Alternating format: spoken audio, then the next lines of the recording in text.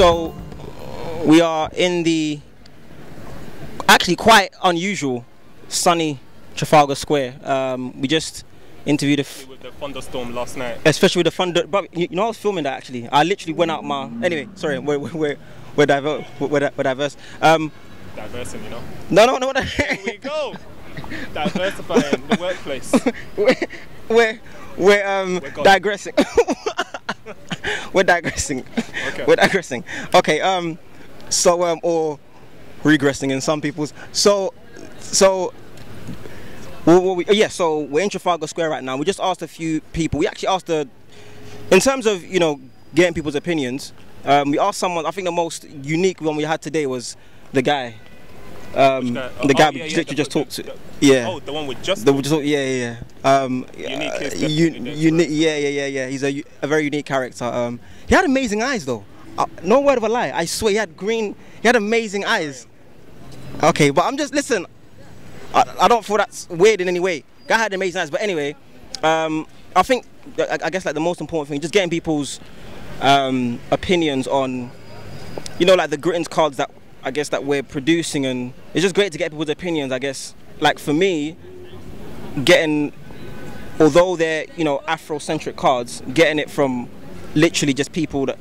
European people, you know, like people that are born from here. I think it's a great thing. It makes sense because at the end of the day, they're part of the culture of the Western society as well. So if you're going to have these products there, it's going to be next to the Oyinbo cards. It's going to be next to everything else that you usually find. So it's important to get their opinion, see how they're seeing it. If they feel like we're infringing in their what is it called, in their own culture. But at the end of the day, Britain and America are meant to be these bastions of assimilation, so it shouldn't be any problems. And from the people that we've seen so far, they seem to be okay with it. They seem to think it's important that our cultures keep that heritage, keep that language flowing, because they know that once our parents' generation, when everything's all axed off, then the flow of conversation is just done in our language anyway. Very, very true, because we were talking to another people that we talked to today as well, which was near the Westminster Bridge, I guess.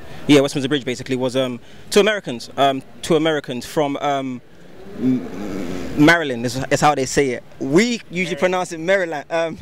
Maryland is what most of, like my mum will call it Maryland basically, but Maryland, Baltimore.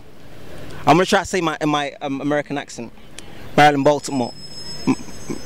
Okay, no, I give up. But she did kind of mention stuff towards, because we kind of let them know, listen, once our parents, like we said, you know, they are first generation, like once they kind of go, to me, I see them as gatekeepers, you know, for, you know, upholding Afro culture, you know, Afro heritage, especially the language, which is more important. Like my mum, for example, she speaks not just Yoruba, but she also speaks a more I guess native, which is called Ijebu Igbo. She speaks that fluently, and I'm like, wow, like, I don't speak Ijebu fluently. I understand it to an extent, but Yoruba is what I really know, you know, and Stephen here as well understands it, but kind of letting them know as well that, you know, they're the gatekeepers, our parents are the gatekeepers, and once they go, what's going to happen, you know? So that's one of the most important things I feel that, you know, this is kind of bringing to Western society and Afro-Europeans, so to speak. So, you know, what other places did we go? What other locations did we hit before today? We've done others before. What other location? I wanted to give a quick description on them as well. Do you remember? Was it Peckham? What did you think about Peckham actually? What did you think about Peckham? It was alright. In terms of like the people, I mean, there's a lot more Afro, you know, I guess Afrocentric people there as well.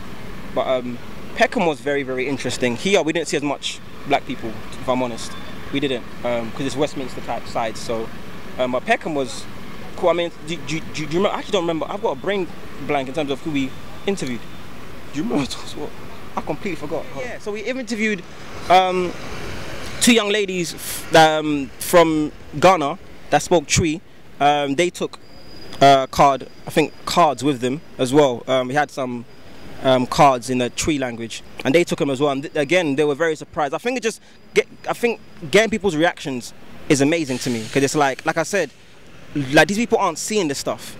like in their language, like even more so in their language. Like this, you know, they may see African prints or African type style cards, but they're not seeing it in their language. So when I give it to them, they're like, oh wow, and they're saying it. I'm like, wow, because I can't actually speak your language. So when you say it back to me, you're like, oh snap, Afishapa, which is I don't know if I pronounced that wrong, which is Merry Christmas in Ghana Tree. That was amazing. So those kind of reactions is, I guess, what we do it for. But yeah, you know, on to the next one. Hopefully there's more to come and we get some more people's opinions. So amazing. Thank you. Thank you very much. Peace. Bro, can I just say, that American girl was gorgeous. I'm just gonna, the short one, that's it. I can't remember.